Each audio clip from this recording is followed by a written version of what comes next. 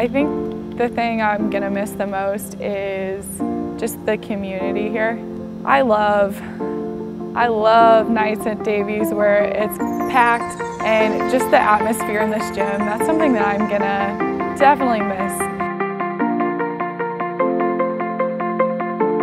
I think positivity is super contagious. So for me, it's especially as a senior, it's been really important for me to stay upbeat, whether I'm playing well or not, because I know that my influence on the team, it's pretty strong.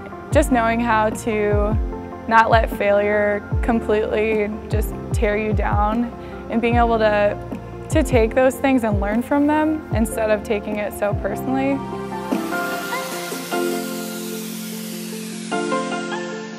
Playing here and playing volleyball in college,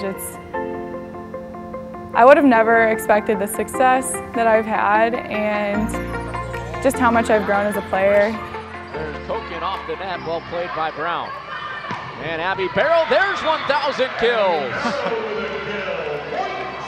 Abby Barrow becomes the 15th player in SIU history with 1,000 career kills.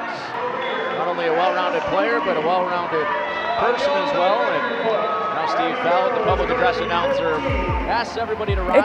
It's awesome. It's really cool, but I mean, yeah, people are gonna remember, I'm gonna remember that, and I'm super excited about having that.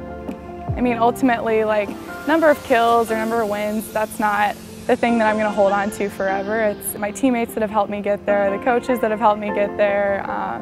It's the relationships, it's how did I love my teammates, how did I show that it's so much more than, my life is so much more than just stats or records or anything like that. For me, it's so important that people take that away and that they know that I genuinely did love them and do love them, and man, I'll support them in the future and just stay in touch with them.